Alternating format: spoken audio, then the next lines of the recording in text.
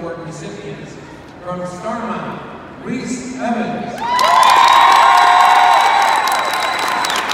And from Tripoli, Pete Years.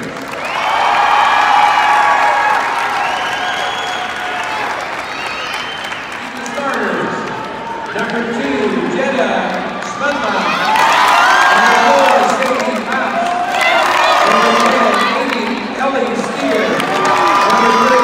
Brianna, Lobeck. Number 15, Semelroth. Number 16, number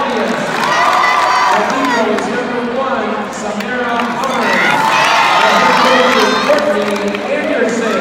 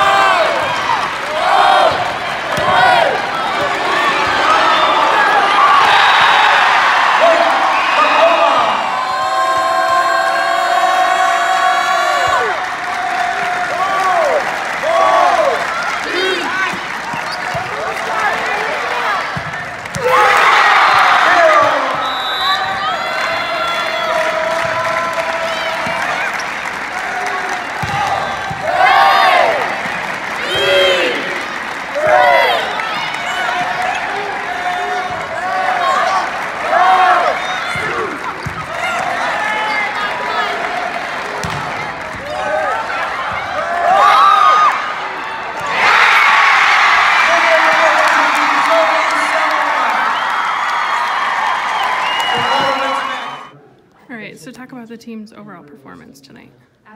We did very good. This is the best we've played all season by far.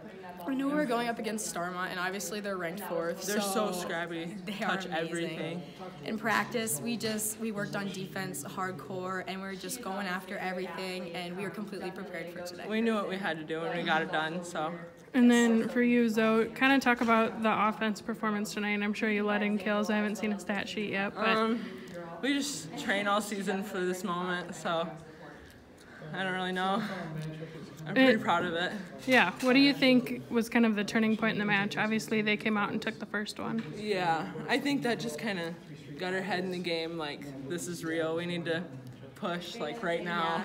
I can remember my freshman year, they beat us in the regional final, so I think there was like a little bit of like grit there. Yeah, so. We just wanted to beat them really bad, and we knew it took a lot, but we did it. And then now you guys go on and you'll face Janesville. Yes. You guys took a set from them in the normal regular season conference match. So kind of talk about what you're looking forward to tomorrow night.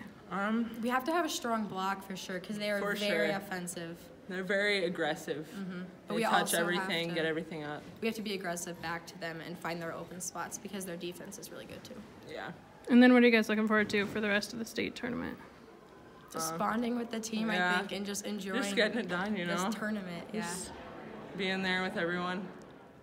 So start off with the team's overall performance tonight against Starmont. I think every single person on the team performed up to their potential, and they were excited, they played really well, and worked really well together. And then Starmont came out and took that first set, so kind of what was your message to the team between that set and the second set?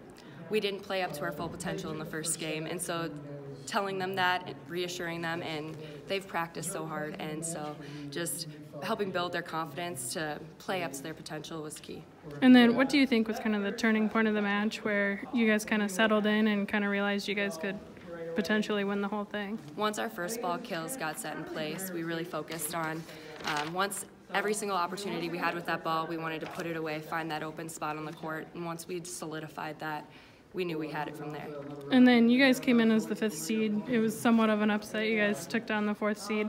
So kind of just talk about kind of what went into this, the week of preparation, and all of that sort of stuff? At this level, every single team you come against is great, and seedings don't always mean everything. So upsetting, we weren't surprised, and we did have to work for it, absolutely. They fought up until the end, and at this point in time, when that trophy and that hardware is in sight, every single person's going to give it their all, and they're going to all have that fight within them. And then you guys will face Janesville tomorrow night in the semifinal match. So what are you looking forward to in that match, and maybe some keys to winning the match? Well, we've already played them before. We've played them 2 times actually, and we've taken a set from them, so we know what it takes. We know that we're capable of it, but continuing to be as aggressive as we can, shut down their main hitters, and play our game. Show them what T-Town volleyball is about.